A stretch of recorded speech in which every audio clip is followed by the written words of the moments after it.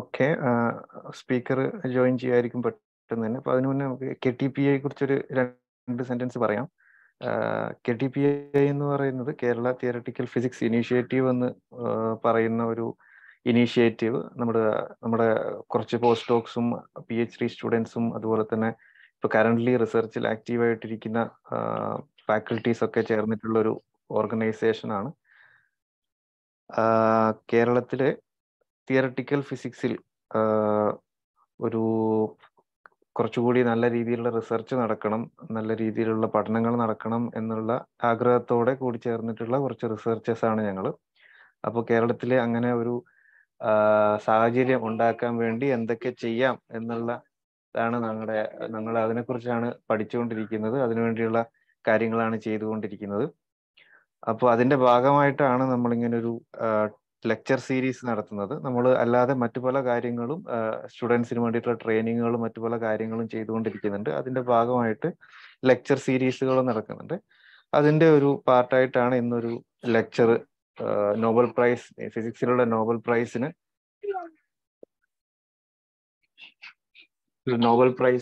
വേണ്ടി കിട്ടിയിട്ടുള്ള ആ ഒരു വർക്കിനെ കുറിച്ച് ഇന്നൊരു ലെക്ചർ സംഘടിപ്പിക്കാൻ തീരുമാനിച്ചിരിക്കുന്നത്. അപ്പൊ എല്ലാവർക്കും ഇതിലേക്ക് സ്വാഗതം.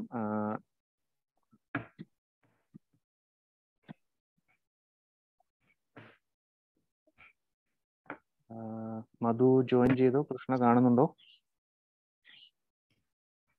Yes join. റതുൽ ജോയിൻ ചെയ്തു, മധു ജോയിൻ ചെയ്തു. Okay thanks.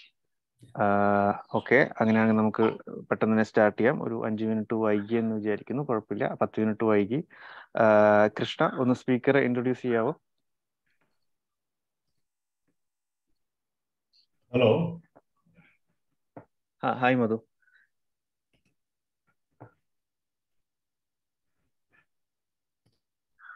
Hello. Aratul? Yes. Okay, introduce your time. Introduce ചെയ്തോളൂ. Okay.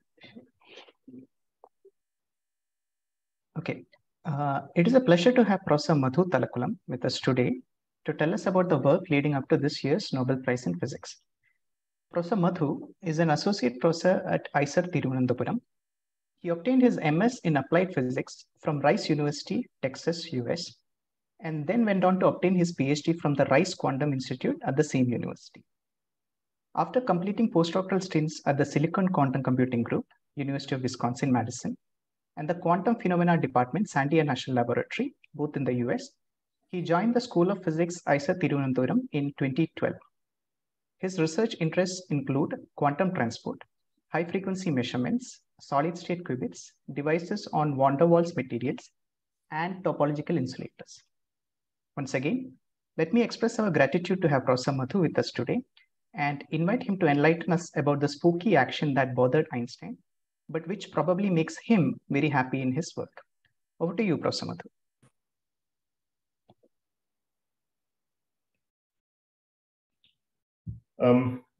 Good morning. I'm sorry that I kind of lost track of the time, and I can't hear anything here. So if you cannot hear, please, somebody call me or send a text message or something. I can't hear anything from here. Okay. So many thanks the organizers for giving me this opportunity to present this talk about this year's Nobel Prize. And I'm Madhu. I'm from IISER Thiruvananthapuram, and I work on mostly with the electron transport, not with photons very much. And but today's talk, I will take you through this year's Nobel Prize in a very, I would say, in a very low level way, because it will not have a lot of mathematical derivations or anything, but just so that everybody can kind of understand or enjoy the concepts. Okay. All right. So one second. All right. So just to give you a primer on this quantum theory, I assume that all of you have at some point of time heard about or done this Young's double slit experiment. The idea here is you have a light source and you have two slits, and it's going to, it's going to produce, a fringe pattern somewhere on a screen, which is like a space that is at a distance slightly apart. And the fringe pattern will look something like this. And this whole idea of this interference fringes you can understand from the Huygens wave theory, where you have these light waves passing through these three slits, and they undergo superposition and form this fringe. Okay. Now, as per quantum theory, which is applicable to microscopic systems such as electrons, nucleons, photons, atoms, molecules, such as, there is something called wave-particle duality. That means they can behave like particles and they can also behave like waves. Now, let's look at this Young's double-slit experiment and reduce the intensity of light and what happens. When you reduce it, you will see a reduced intensity for the fringe pattern. But what happens at very low light intensity, say you have a light which actually can emit photons by photons, 2 photons at a time. And what you would see is something like this, where this interference pattern will be built up photons by photons. So at first it look completely random, and as time goes, this interference patterns will build up over time, and you can see eventually you will reach the same interference pattern at some point of time, maybe many hours or many days. So what this actually is telling you is the light at first it looks like it's becoming kind of random, but eventually it is building a pattern, a wave-like pattern. Similar interference experiments have conducted with electrons also, where you can use like few number of electrons first, then you increase, you wait over time, and eventually you will get interference pattern of electrons, which is very similar to interference pattern of light. And people also have done the same similar experiment with large molecules, like 58 atom molecules, such as C32, H18, and A, these kind of things. And we see this kind of interference pattern in water in real life. Here, this is a Google Earth image taken somewhere in Thailand, where you can see the 2 boat engines. They actually, when they start, they create water waves, and they undergo interference. So this interference is actually a property of wave nature. But what we are seeing is we are getting this interference pattern, from particle nature also here. So what is the wave? The basic question is, what is the wave we are talking about? What is the wave nature here? Okay, so the idea here is the particles are always, I should not even say the particle, the concept of particle, the entities such as photons, electrons, protons, or neutrons, they are always detected as particle, but their distribution is like a wave. Or where would you see the particle? That actually has a wave characteristics, that probability. So if you look at this, this first picture here is that of a sonometer, where you have a string vibrating, and it sets of standing waves. Okay, and the amplitude of this string vibration is given by this wave function a sine n pi x by f, which we all know. These are very basic equations. Okay, in a similar way, when you talk about this wave nature for electrons or wave nature for photons, what it actually tells you is the probability of finding that photons or electrons at certain point in the space. That actually has a wave nature. The probability has a wave nature. Okay. Now, we also saw from the sonometer experiment that the moment you put constraints on a dimension or confinement, you have discrete number of modes. Okay. So here, the best example is particle in a box problem, which you all have actually done in your intro quantum mechanics, where the moment you put a particle in a box, it's this energy, a momentum, everything is quantized, and the behavior is defined by something called a wave function. And this wave function tells you, square of this wave function tells you where what location inside the box is you have maximum probability and minimum probability to find the particle. So what the take-home message from here is, the moment you put a confinement, you naturally get a discreteness to the behavior, to the physical, to the dynamical properties of the particle. Another example for discreteness because of confinement is a natural atom, where electrons confined atom actually gets discrete energy states. This is a Bohr atom model. Okay, these are one of the first initial concepts of quantum mechanics. So what I'm trying to do here is I'm trying to introduce a few concepts so that we can walk into the today's problem. Okay, so what we have done now is, there is a wave nature associated particle. The wave nature is actually to the probability where you find it. Okay, the moment we actually tell the word probability, we have the trouble. The trouble starts because probability has some random nature to it. Whenever we say there's a statistical nature, there's a probability, there is a chance. Okay, so that is where the trouble is. Let's look at this problem a little bit more. Okay, so I have particle in a box problem here. That means I put a particle in a box, and that particle has certain energy, certain momentum. It does not belong to any of these three states. Okay, not ground state or excited state, some state. Now, naturally, we know that we can write that energy of that particle, which as a combination of the three states here. The state of the particle belongs as a combination of, say, A1 psi 1, A2 psi 2, and A3 psi 3, something like that. Okay. Now, what you have done mathematically is you actually put it in terms of its Fourier components. That's what you did mathematically. But conceptually, what you have done is the particle inside box is actually a superposition of three states. Okay, that's the word. It's actually the particle can behave like any of these states. Okay, as a ground state or excited or any of these excited states. That means a superposition of these three states. Now you can ask a question that classically, or what is if I take a measurement of the momentum or a measurement of the energy of the particle, what result I will get? Okay. So classically, we know that you put a particle with a well-defined energy or well-defined moment. Okay. And you should be getting that value back. Okay. But the quantum measurement theory says there is no sure answer.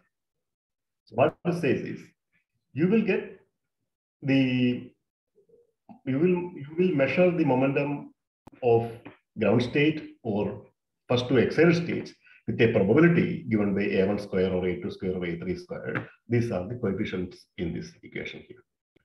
That means if you conduct infinite number of measurements, if you conduct n number of measurements, every time you get only one of these values, not an average of these values. You get only one of these. But the probability to get any of these values is given by this A1 square, A2 square, A3 square. That's what the quantum measurement theory says. Okay. What that means is there is like, it's almost like, tossing a die, or it's a chance. This is something troubled people like Einstein, who is one of the founding members of quantum mechanics, the quantum theory. But he used quantum mechanics to explain the photoelectric effect. He liked the idea of the quantized energy and photons, and the photoelectric effect for which he got Nobel Prize was explained using the concept of photons. Okay, so he liked all those things, but he had trouble with this statistical interpretation. Okay, that was the issue. Okay, now quantum measurement also says one more thing. Okay, quantum measurement will disturb the system. So let's go back to our original Young's double-slit experiment, okay, where you have light source, and if you look at here, there are two detectors that we have put here to figure out where the light is going to. The double-slit experiment eventually is explained as you have electron or photon. Now, quantum theory, you have to talk about electrons or photons, not just like plain waves. Okay.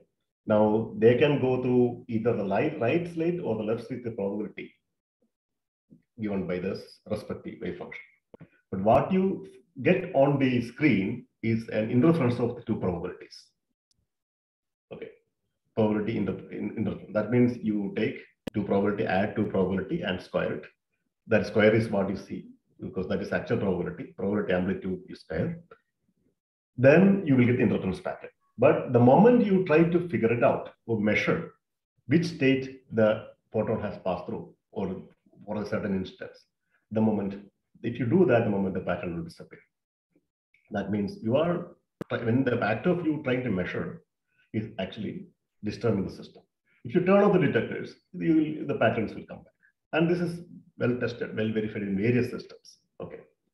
So another similar situation is, say I have a random spin state, a random electron spin. Okay. That I can write in random direction. I can write a combination of up and down. Okay. When you do up and down, you can when you vectorial sum it, you can get in a random direction, depending upon the amplitude A and B. Same thing applies to light polarization. Okay, same thing. You can do that. Now, this is a Stern-Gerlach, some analyzer which actually analyzes what spin is going through. Okay. Now, every spin, say assume that there's an electron spin, when it passes through, either that will give an up state or a down state. It will not give you any average of this. Either it will say that electron is up or that electron is down, with the probability A square or B square. So what we are seeing is from the double-slit experiment and also from this experiment, the quantum measurement will give you only one of the state. Okay. And what state is going to give you? The quantum measurements, as per the measurement theory, is an operation. Okay. And its operators are actually square matrices in quantum mechanics, if you remember. And these square matrices have its own eigenvalues. So each measurement, quantum measurement, is like getting one of its eigenvalue with the probability A square or B square. You get up, in this case, up with A square and down with B square. So that is the probability that you are going to get. So again, we are talking about a probability. Okay. Not only that, there is very, very crucial information that it's going to collapse the system to one of the eigenstate. The moment you try to figure out which slit the photon has gone through, you will get only that. Okay. Initially, it was a superposition of both of this. Here, the moment you try to measure what spin state it is, originally it was a superposition of this, you will get only one of this. That means the act of you doing the measurement is going to disturb the system, or it's going to collapse the original superposition wave function, or reduce that wave function or the state to one of the eigenstates of the measurement apparatus.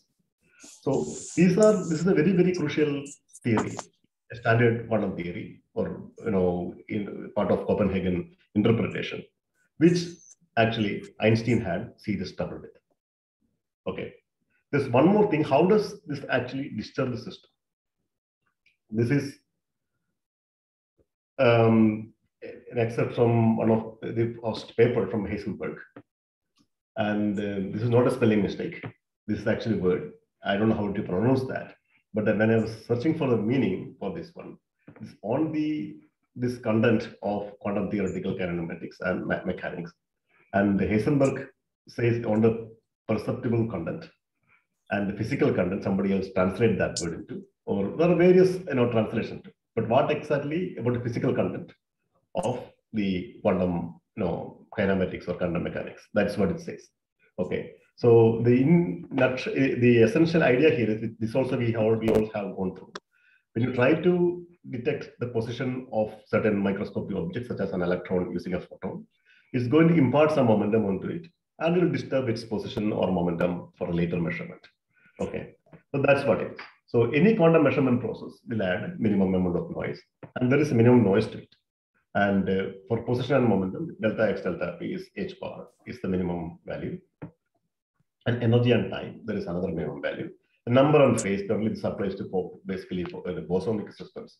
So number and phase, delta and delta phi is greater than h bar. Again, you get this uncertain relation. And these pair of dynamical variables, position or momentum, energy or time, number of phase, these are actually called conjugate variables. And this is what Heisenberg actually proposed. So now we have a coming to a point where the quantum measurement is going to give you only statistical values. And secondly, it is actually going to disturb the system and reduce the system to one of its eigenstate. These are the two take-home points that what we have. Now, now the issue is Einstein did not like or did not agree to any of this, and there is a explosive article in New York Times, Einstein attacks quantum theory, and what he was saying, this is an old picture where Bohr and Einstein were very friendly, but later they are a lot of heated arguments, over this, especially over this, interpretations of quantum mechanics. And what Einstein told is statistical nature, that is like, it's a game. It's a game of luck. So God does not play dice. That's what he was referring to. For example, in this case, what spin state you get is just a probability. You don't know what you're going to get. Okay. And another issue what he also had is this position and moment, this measurement. You cannot measure certain parameter accurately. He believes in actually accuracy and realism, local realism. That means if there is a measurable quantity, there is a realistic quantity, or the parameter is there, then you should be able to do it. Otherwise, it is not real. Okay.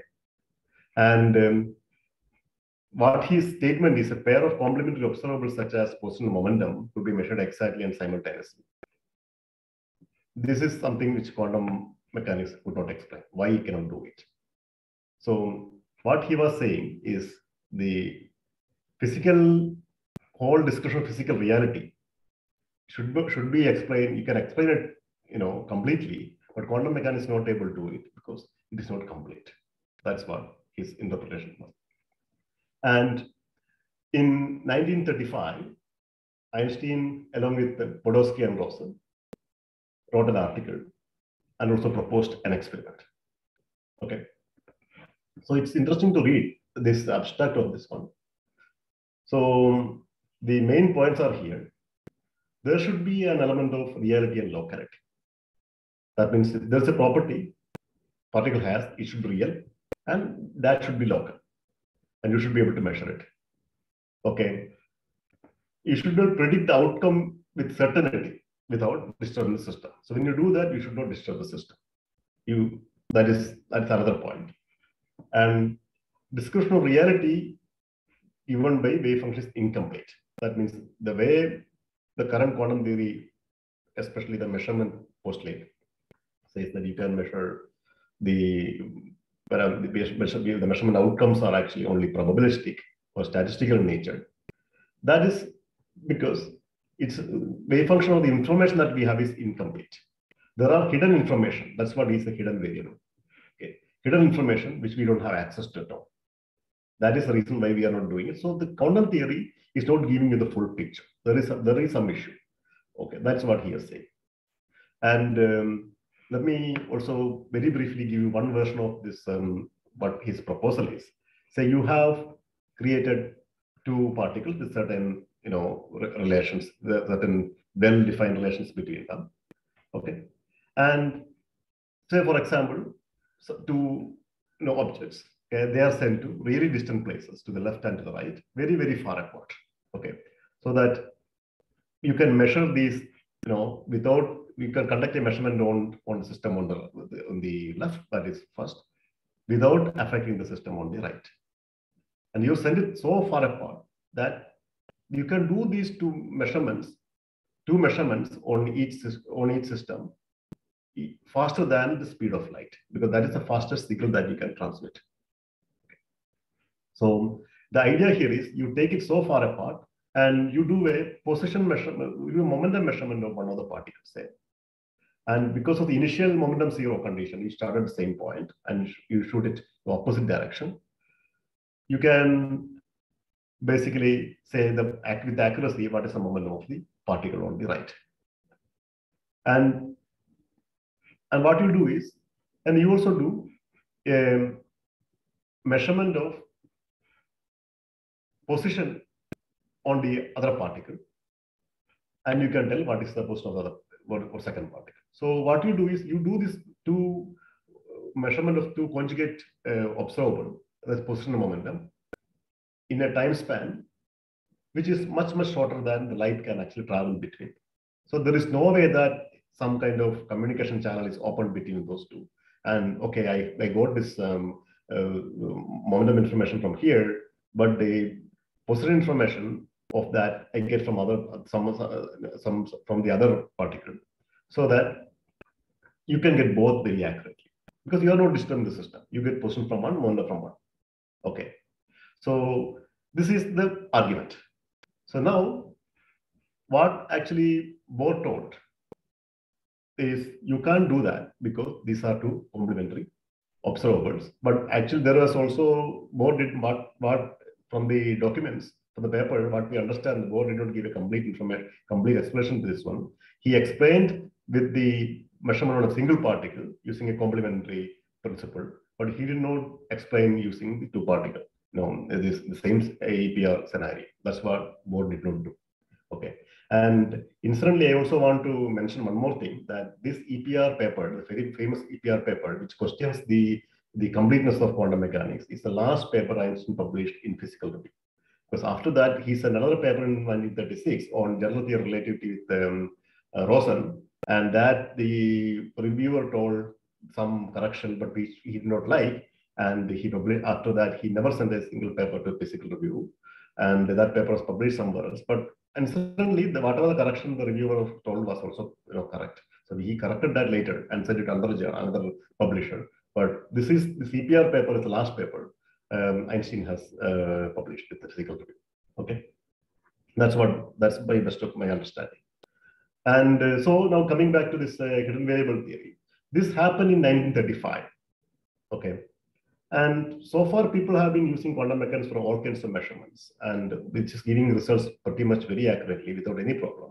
But there is no way to test.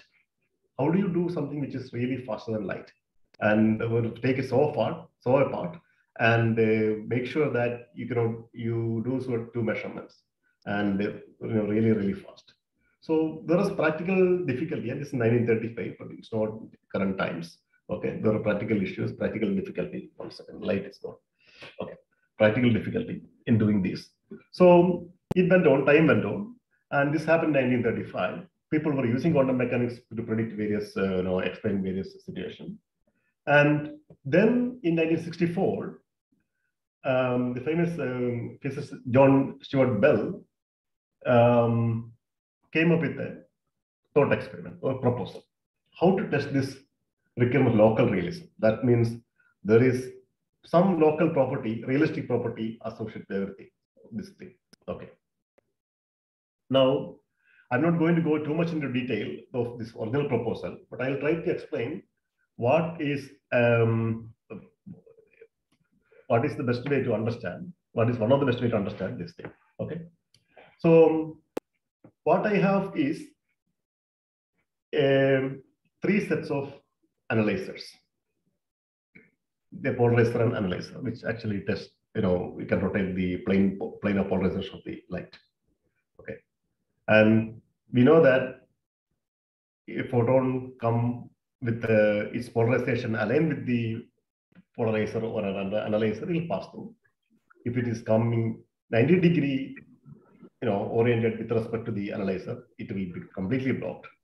And 45 degree, there is a 50-50 chance to pass through or get blocked. Okay, so the chance of going through a polarizer goes like sine square theta, where theta is the angle separated by the polarization with respect to the polarization of the photon with respect to the analyzer, and sine square theta is the chance that it gets blocked, because total is 1. Sine square theta plus cos square theta is 1. At 45 degree, both are same, so you have 1/2 chance. Half chance to go and half chance to get blocked. Now, let us look at, I have a photon which randomly polarized. And I'm going to do 3 sets of measurement. One, a polarization which is vertical. One, next, another measurement which is at an angle theta. Any theta, okay. I'm just taking 3 angles. The second one, a third polarizer is at an angle 2 theta with respect to the vertical. And this polarization of the photon is completely unknown. We don't know what it is. Okay. Now, whenever the photon hits any of this polarizer first, because it's a random polarization, okay, so there is actually a 50-50 chance of going through or getting blocked. So if you look at that way, the chances or the probability for passing A but blocked by B, the passing A is 1/2 because the first one is always 1/2. Second one B is the angle between A and B, that is sin square theta. Similarly, you can write another probability of passing polarizer B but blocked by C, that is again, they again differ by angle theta. So that will be half sin square theta. Now, a third probability that passing A but blocked by B, A naught C. This is A naught B, B naught C, A naught C. Okay. That is again A is 1/2, but now C is at an angle 2 theta with respect to the vertical. So that means 1/2 sin square 2 theta. So now what Bohr says, if there is, sorry, what the Bell says, if there are hidden variables, what that means is there are certainty and local realism, then the probability of passing A blocked by B plus probability of passing B blocked by C, add two together, that should be greater than or equal to the probability of passing A blocked by C. Okay. So what that means is, this is half sin square theta, this is again half sin square theta, this is half sin square 2 theta. So what this, if I convert this into equation, what it says is half sin square theta plus half sin square theta, that will be sin square theta, and that should be greater than or equal to half sin square 2 theta. If you try to plot it, that is, these are the the Venn diagrams, but I mean, just also around this graph here, that is much easier to understand.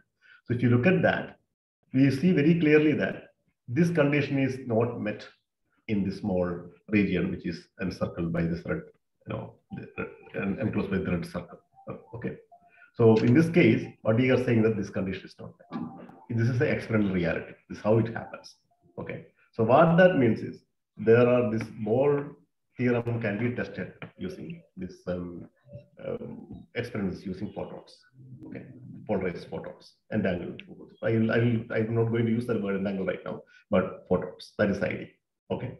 So now, if you conduct n number of experiments and look at what is the distribution, and from that you can figure it out whether there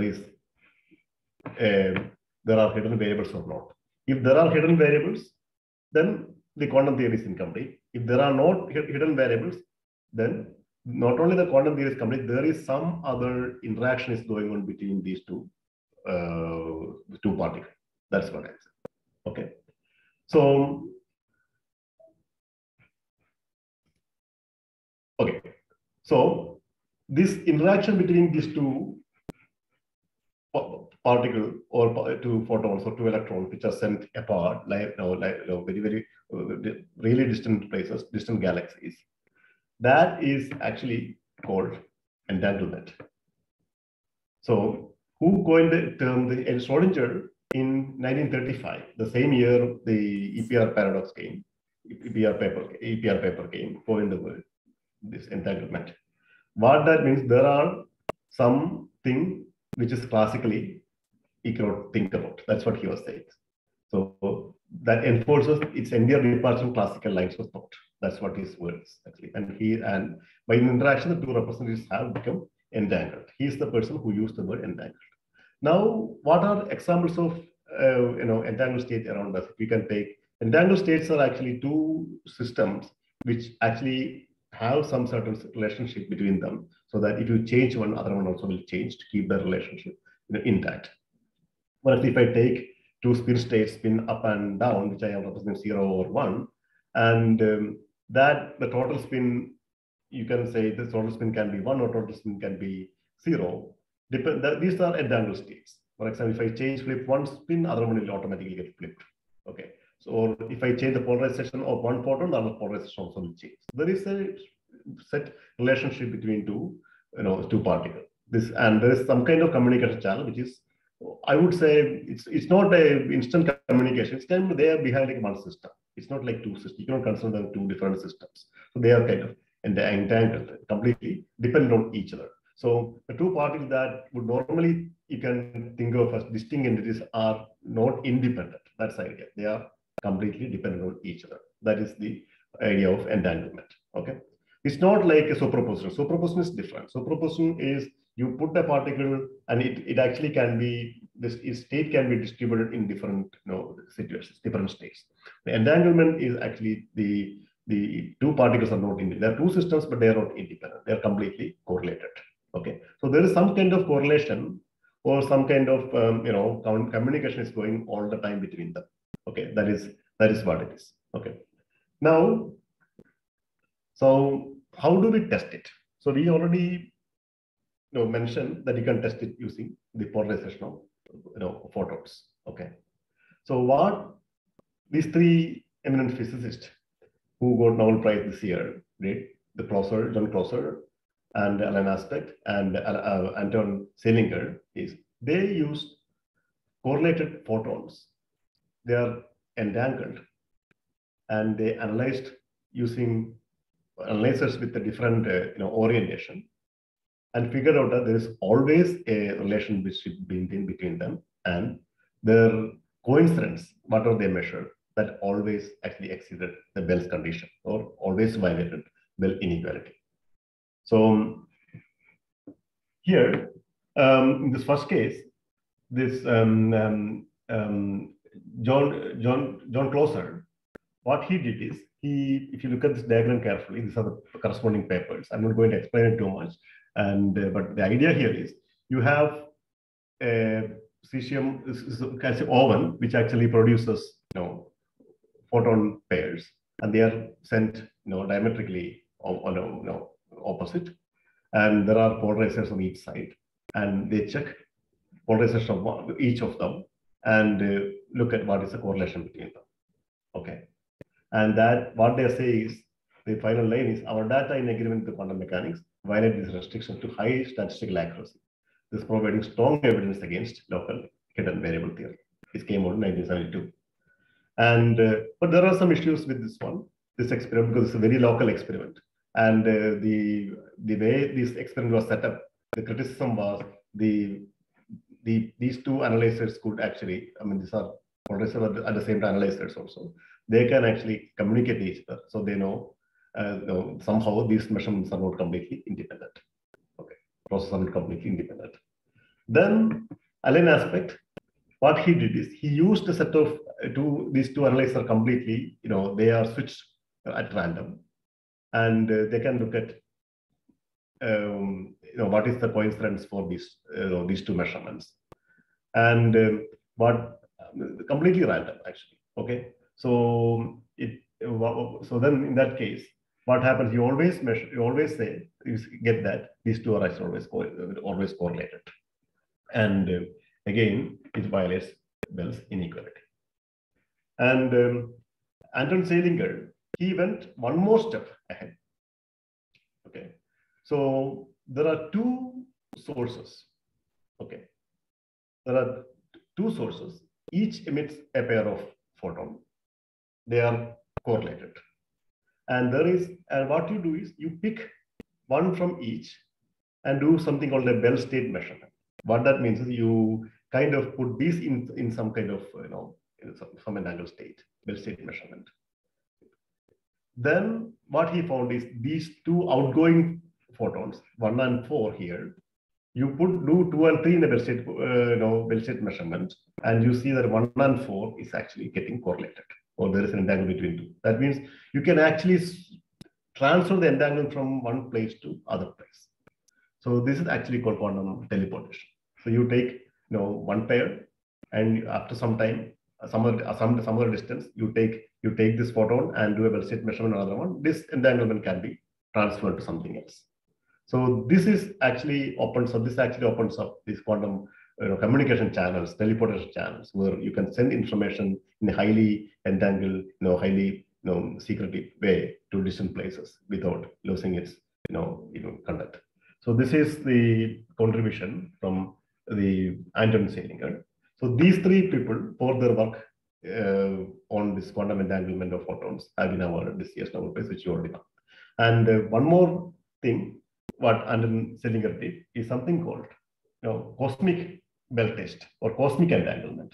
So to avoid any kind of locality in the measurement. Okay. So conventionally, these measurements are done in lab environments with space-like. Okay. So idea here is you don't want any kind of communication happening between these two at the speed of light. So you take something which is really, really far apart. Okay. Light years apart. Okay.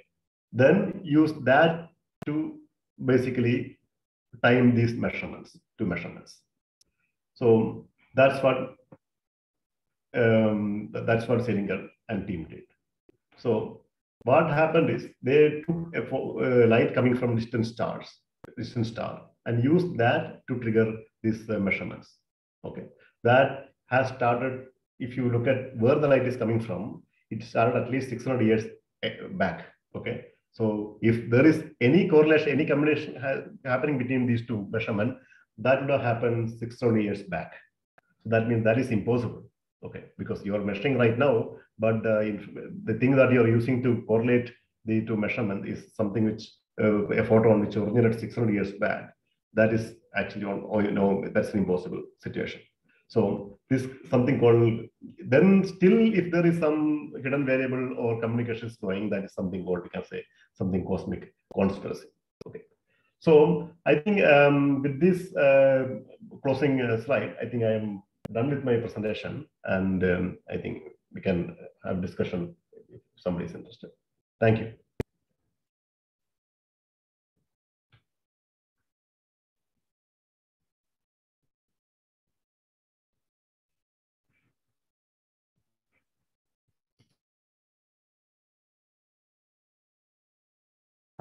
Thank you, Madhu, for the wonderful talk. Now the time is for questions. So please ask questions. If you have questions, you can unmute and ask your questions, or you can just type in the chat box. Okay, so questions.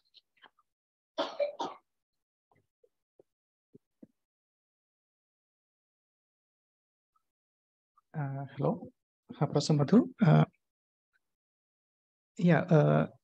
I wanted to ask one question. അതായത് ഈ മെഷർമെന്റിന്റെ കാര്യം പറഞ്ഞായിരുന്നല്ലോ, like when you do a measurement, it disturbs the system. അപ്പോൾ recent ആൾക്കാർ ഇങ്ങനെ എന്താ വേറെ വളരെ അധികം ഡിസ്റ്റർബ് ചെയ്യാത്ത മെഷർമെന്റിനെ കുറിച്ചൊക്കെ പറയണ കേട്ടിട്ടുണ്ട്, ലൈക്ക് വീക്ക് മെഷർമെന്റ്സ് എന്നൊക്കെ പറഞ്ഞിട്ട്. അതിനെക്കുറിച്ച് എന്തെങ്കിലും something that you want to say?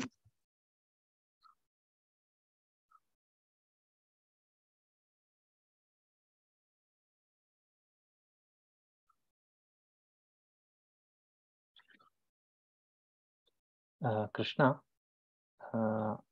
മധു കേൾക്കുന്നുണ്ടായിരുന്നില്ല എന്ന് പറഞ്ഞിട്ടുണ്ടായിരുന്നു. No, I was not hearing anything actually. Nothing was coming through my eye actually. Something was coming here. Now I can hear. Okay. Okay. Yes. So Were there a lot of questions in the middle which I missed actually? Krishna, can you ask again? Yes. Professor Madhu, ഞാൻ ചോദിച്ചത് മെഷർമെന്റിനെ കുറിച്ച് പറഞ്ഞിരുന്നില്ലേ? അപ്പൊ ഇപ്പോ പുതിയ quantum technology ഒക്കെ വെച്ചിട്ട് അധികം സിസ്റ്റത്തിനെ disturb ചെയ്യാത്ത മെഷർമെന്റ് ചെയ്യാൻ ആൾക്കാർ നോക്കുന്നുണ്ടെന്ന് കേട്ടിട്ടുണ്ട്. ഈ വീക്ക് മെഷർമെന്റ് എന്നൊക്കെയുള്ള ടേംസ് കേട്ടിട്ടുണ്ട്. Is there something that you want to say about that? പറയാം. അത് പിന്നെ പറയേണ്ട കാര്യം തന്നെയാണ്. കാരണം ഞങ്ങൾ വളരെ സ്ട്രോങ് ആയിട്ട് വർക്ക് ചെയ്യുന്ന ഒരു ഗ്രൂപ്പാണ് അതിനകത്ത്. പിന്നെ നമ്മള് എൻ്റെ ഒരു സ്റ്റുഡന്റ് ഇവിടെ ചെയ്ത് തന്നെ അതാണ്. അതാണ് വർക്ക് അതായിരുന്നു പുള്ളിയുടെ. അതായത് നമ്മൾ ഈ ഫോട്ടോൺ സിസ്റ്റത്തിലല്ല വർക്ക് ചെയ്യുന്നത്. നമ്മൾ വർക്ക് ചെയ്യുന്ന electron സിസ്റ്റത്തിലാണ്. Confined electrons four spin cubits measurement realisation. അപ്പോൾ എന്താ നമ്മള് അങ്ങനെ മിനിമം മെഷർമെന്റ് എന്നുള്ള ഒരു കോൺസെപ്റ്റ് എന്ന് പറയാൻ, നമ്മുടെ ഇതിന്റെ കോൺസെപ്റ്റ് എന്ന് പറയാൻ വെച്ചാൽ you have to measure it before the system ഡീകോഹർ. There is A time scale. For example, if you have set the spin of an electron in certain direction or a two spin into certain state, so you have to. There is a natural decoherence system. the rate of decoherence. Second millisecond. How can you measure really fast, but repeatedly? So you don't basically very fast, you do multiple measurements really fast before hitting the decoherence rate. So there is a rate that you are going to, if electrically speaking or experimentally speaking, whenever you do a measurement, there is some signal that you are going to, electromagnetic signal that you are going to put in the system. Okay. If that frequency is actually somehow matches the inherent decoherence frequency, then you will decoher the system highly. So the idea here is you do really fast measurements, quick measurements, but very fast measurement. Then you can actually get away with minimum decoherence, or people say quantum non-demolition, QND, quantum non-demolition measurement. That's the idea. You do really fast measurement. That is the idea.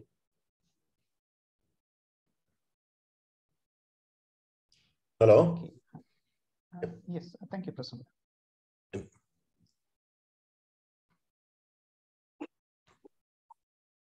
Okay, any other questions? Madhu, ഈ last slide ഒന്നുകൂടി ഒന്ന് വിശദീകരിക്കാം. ഈ cosmic conspiracy, ഇപ്പൊ ഞാൻ work ചെയ്യുന്ന cosmology related കാര്യമാണ്, അതുകൊണ്ട് കുറച്ച് ഇതിലൊരു ഇൻട്രസ്റ്റ് ഉണ്ടായിരുന്നു. ഞാനും എന്റെ ഇത് ഫീൽഡ് അല്ല, പക്ഷെ ജസ്റ്റ് ഇൻട്രസ്റ്റോടെ പറഞ്ഞതല്ല. പക്ഷെ ഞാൻ മനസ്സിലാക്കിയുള്ള എന്താണെന്ന് വെച്ചാൽ, അതായത് നമ്മുടെ ഈ ലോക്കൽ സാധാരണ ഈ എക്സ്പെരിമെന്റിലൊക്കെ ചെയ്തിരിക്കുന്നത് വെച്ചാൽ ലോക്കൽ ആയിട്ടുള്ള എന്തെങ്കിലും ഓസിലേറ്റർ അല്ലെങ്കിൽ എന്തൊരു ടൈമിംഗ് സർക്യൂട്ട് അല്ലെങ്കിൽ ടൈമിംഗ് ലേസർ എന്തെങ്കിലും വെച്ചാണ് നമ്മൾ ഈ ഓറിയന്റേഷൻ സ്വിച്ച് ചെയ്തുകൊണ്ടിരിക്കുന്നത് ഈ മെഷർമെന്റ്. അപ്പം അതിന്റെ ഒരു ഐൻസ്റ്റീന്റെ ഒരു ആർഗ്യുമെന്റ് എന്താ വെച്ചാൽ, there is something local there which is going to, which we don't understand also. Okay. അപ്പം ഇതിന്റെ ഐഡിയ എന്ന് പറഞ്ഞാൽ, നമ്മൾ ഉപയോഗിക്കുന്ന ഒരു ലൈറ്റ് സോഴ്സ് അല്ലെങ്കിൽ കമ്മിങ് ഫ്രം സംവെയർ എൽസ്, ഇത് നമ്മളുമായിട്ട് യാതൊരു ബന്ധവുമില്ല അതിന്റെ ഒറിജിന്. We don't control it's timing or randomness. Okay. നമ്മളെ എൻവയോൺമെന്റുമായിട്ട് അതിനൊരു ബന്ധമില്ല. It is coming from somewhere, from far galaxy. ആ ലൈറ്റ് ഉപയോഗിച്ചിട്ട് what they did is they control this measurement process, and still they were able to show that the Bell inequality is violated. Okay.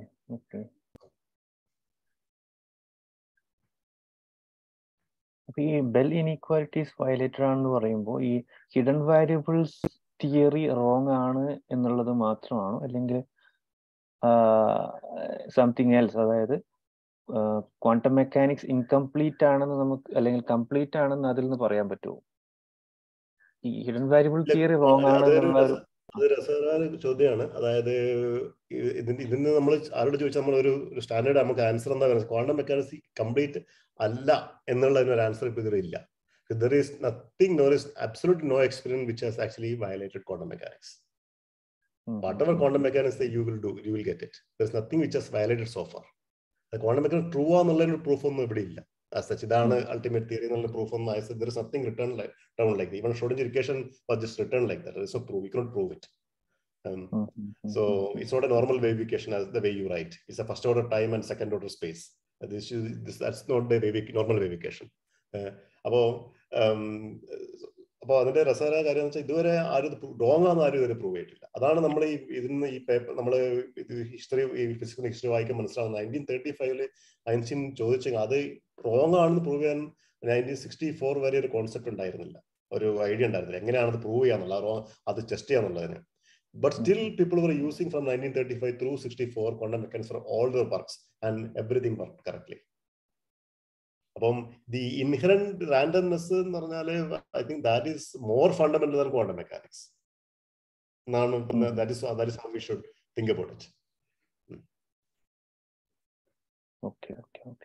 ഈ quantum മെക്കാനിക്സിൽ ഈ David ബോം theory എന്നൊക്കെ പറഞ്ഞിട്ടുള്ള കുറച്ച് interpretations ഒക്കെ കേട്ടിട്ടുണ്ട്. അപ്പൊ അത് സംതിങ് ഡിഫറെന്റ് ആണോ? അതായത് ക്വാണ്ടം യൂഷ്വൽ ബോർ ഇന്റർപ്രിട്ടേഷനേക്കാളും അതിൽ നിന്നും ഡിഫറെന്റ് ആയിട്ടുള്ള ഇന്റർപ്രിട്ടേഷൻ ആണോ ഈ ബോം ബോം ആയിരുന്നില്ലേ? അതെ, ബോം ഇന്റർപ്രിട്ടേഷൻ എന്ന് പറയുന്നത്. അതിനെ കുറിച്ച് I don't think I can elaborate right now. I don't have anything prepared for that. But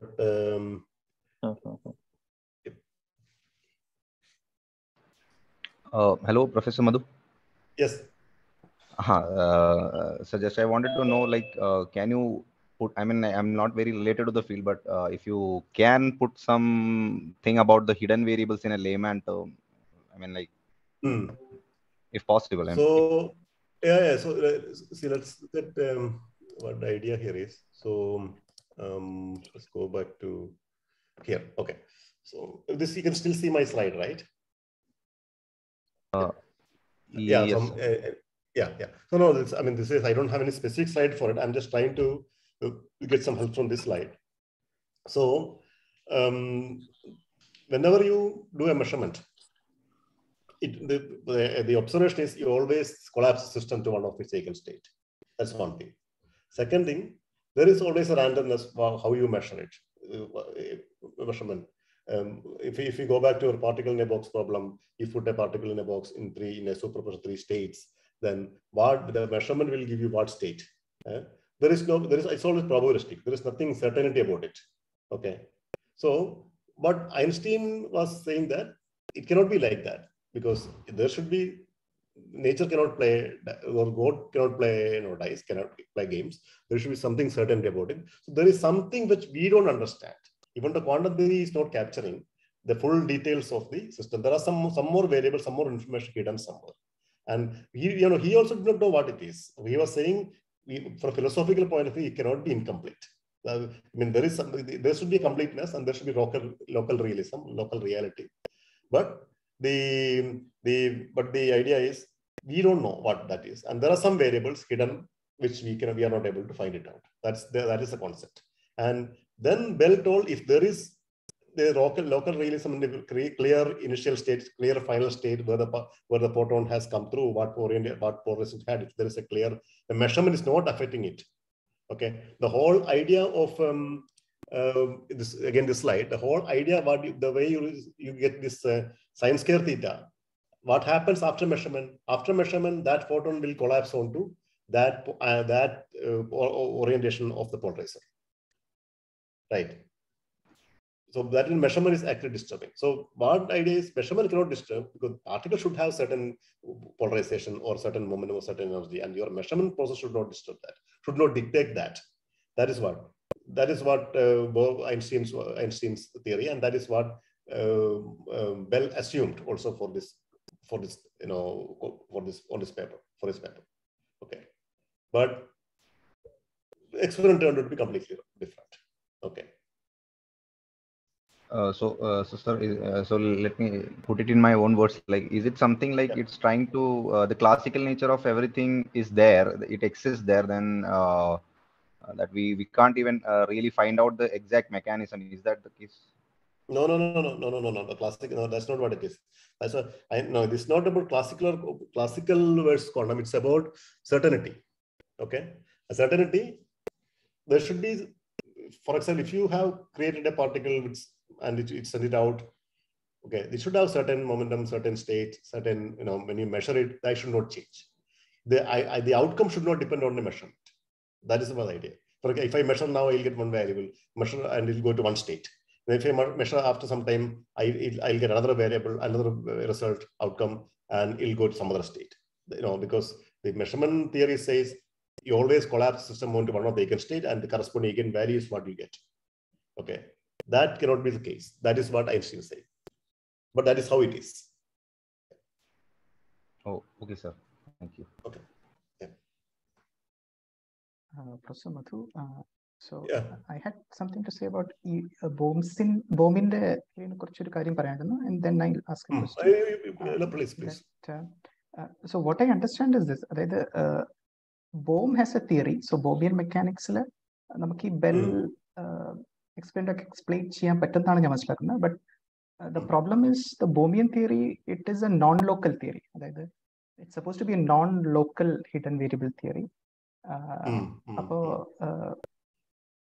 Compared to what was Einstein's expectation, that there should be local realism, I think it says that Bohmian theory, it is real. Probably there is realism, but it is non-local. Non-local. At least non-local and definite. Real Okay, at least that is what I've heard, that it's a non-local hidden variable theory. Then the question that I wanted to ask was the following. Now all the experiments that you have mentioned, they are using photons, right? I mean, these are all photon. Yep. Yes. Yes. So, like materials like electrons, electrons are maximum because it's all this side, right? Photonic side. So that is why I didn't go into that. So electrons, we can talk for hours. Actually, there's so many interesting features and experiments happening in electrons, which we also do, and we work in the same field. So I just want to point out to a paper which came in 1990s. I have to look at the paper title is which path detector. Okay, so what you have is, let me see whether I have it somewhere here. If you have time, just 1 second, let me figure it out. Then I should be able to show you that. Okay, there you go. It's here. Yeah. So if you look at, I think you can see my page, right? Okay. So it's actually, we cannot. Can you see something? No, we just see your slide. Slides കാണാറുണ്ട്.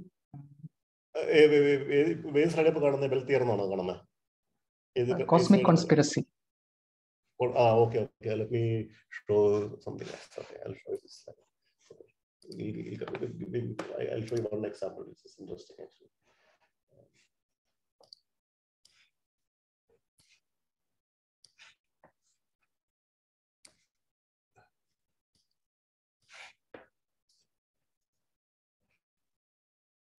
Course, it's not, so it's not shifting the slide. That is the issue.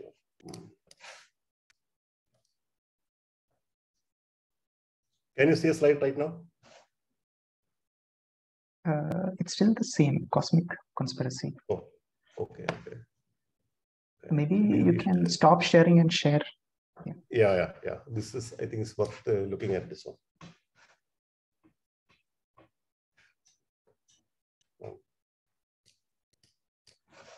Okay.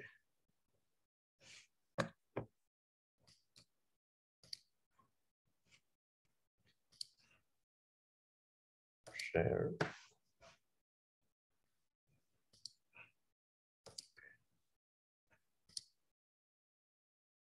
Now? Yes. Now we can see. Okay. So this is a very famous experiment, and so what? This is an nanoscale system where you have, assume that you have these two dotted lines. It's like a Young's double slit experiment. The electron originated from the emitter can go to the collector. It's a think of like 2 nanowires kind of thing, 2 paths for electrons to go through left and right channel. And in the right channel, you actually put some kind of circuit, extra circuit, which will act like a detector. Okay. The quantum dot from quantum point. There's some details to it, but that I'm not going to go through. But this is the actual picture on the right side. And what you actually look at when you do a Young's double slit experiment is, it's unlike this experiment to photons. What you do here is you change the phase of these 2 paths of electron. And the way you change the path of electron is by applying a magnetic field and varying it. So when you vary a magnetic field, the magnetic field go and get added with the momentum through its vector potential. That is, the moment you put a magnetic field, P becomes P plus Q into A, where A is a vector potential. So when you vary the B field, you vary the vector potential and you vary the phase. Okay. Now that's the idea. So what you do is when you vary the B field, that magnetic field perpendicular to it, you vary the phase of one arm with respect to other. So you should get interference fringes at C, that interference in current pattern. This is a Young's double slit experiment with electrons. That's what it is, but not the way you think of it. It's a Young's double slit experiment in a circuit. That's what it is. Okay. Now, what they did is, there is a plot, a graph below. What you're trying to plot here is the visibility of these fringes. That is the visibility of the pattern, fringe pattern. That means the interference intensity as a function of some drain source voltage that controls the detector strength. Okay. So now what they're saying is, when you try to sense more and more which path the electron has gone through, because the detector is attached to only one path. Okay, so your fringe will come down, fringe intensity will come down, finally it will vanish. So that is, the moment you try to measure which path the electron has gone through, it's exactly the measurement paradox, the measurement theory, right? Then you will collapse and say, okay, the electron has gone through this path or other path. So this is an old experiment, but there are a lot of experiments like this coming up currently. I mean, especially related to quantum measurement, using quantum measurement of electron states or spin states of electrons, so, like that. Okay, and is there a possibility of doing a Bell type test within materials using electron? It's coming up as such. No. This, first of all, the electron, these experiments are much more harder than photons, because you have to control the coherence, and photons can be coherent large distances. All kinds of possibilities are there. It's easy to send photons, but the electrons always need to go through a medium, right? The circuit. There, all the material issues will come in picture. So those things are catching up, actually. Yeah. Okay. Thank you.